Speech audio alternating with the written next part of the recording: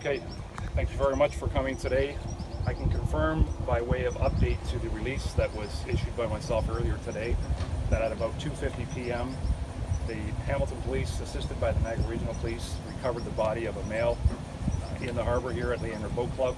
We also have confirmed that the identity of that male is Ray Emery, 35 years of age, from Ancaster, Ontario. At this time, we do not believe there to be any suspicious or foul play to this investigation. We do believe that this is a case of misadventure, and we want to thank our partner agencies, the Niagara Regional Police, for assisting us with the investigation. The investigation will continue as the coroner continues her investigation. There will be a post-mortem conducted tomorrow regarding the cause of death. So at this time, that's the update that we have, subject to any further questions. Marty, can you tell us where the body was found? The body was found approximately 70 feet from the point last seen, where Mr. Emery was last seen, near the vessel that he was occupying. Inspector, can you just take us back, because people have joined us now? What are the details as you know them from last night on the boat in this week? So there's a lot of details that I can't confirm at this point regarding the events leading up to the untimely death of Mr. Emery. What I can say is that Mr. Emery was taking a swim this morning. The circumstances surrounding that still are part of the investigation, and all those details will remain to be uncovered by our investigators. And we're asking anybody with any information around that to certainly contact our detectives. But the information that we had at the time was that Mr. Emery had gone for a swim and did not surface after he dove into the water.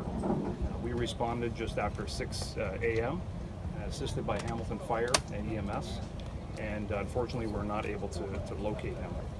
At that time, we contacted the Niagara Regional Police Dive Unit. They assisted with our investigation, and as I said, at about 2:50 p.m., we were able to locate Mr. Emery's body. Sorry, we're just running a few minutes late, far from CBC. I'm wondering if you could just start from the beginning. When did the call come in, and when did police find the body? The original call was made to our dispatch center at about just after 6 in the morning, 6:19 to be exact.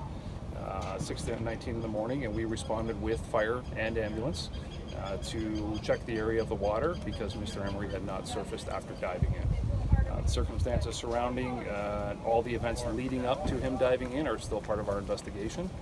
The coroner will be the lead on the investigation and will be assisting. But at this point, I can say that we do not believe there to be any suspicious activity or foul play involved, and we do believe this to be a case of misadventure. Where was his body found? Approximately 70 feet from where he was last seen on the vessel, in the actual harbor. It took some time to find his body. Were there some challenges in terms of the water? Or Certainly. It's a lengthy process, and obviously safety is paramount to our recovery divers.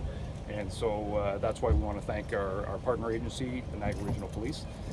We need to take the time that's required to do it safely, and that's what the delay was. And when exactly was his body found at? 2:50 p.m. 2:50 p.m. Yes. Was he out with friends, or were there other people who... There were other people involved earlier. We have spoken to some of them, and that's still part of the ongoing investigation. And did he jump into the water with other people as well, or was he the only one in the water? Again, that's part of the ongoing investigation. Still looking for any witnesses who may have been in the area? Absolutely. So anybody that has any information regarding the incident, whether they were in the area or heard or seen anything before or since that time, certainly we'd encourage them to come forward and speak to us. What kind of boat was it that they were out on this morning? What kind of boat? I don't have the exact type. It's a large vessel that has overnight accommodations on it. Can we just get your full name and spelling, please? Sure. It's Inspector Marty Schulenberg. That's Schulenberg. M-A-R-T-Y? M-A-R-T-Y, that's correct. And was it a boat that belonged to Mr. Emery? No, it was not. No. Do you know if alcohol was a factor? I can't comment on that at this time. Any idea on the temperature of the water? That's all our information. Any other updates will come through our corporate communicators account. Okay? Thank you.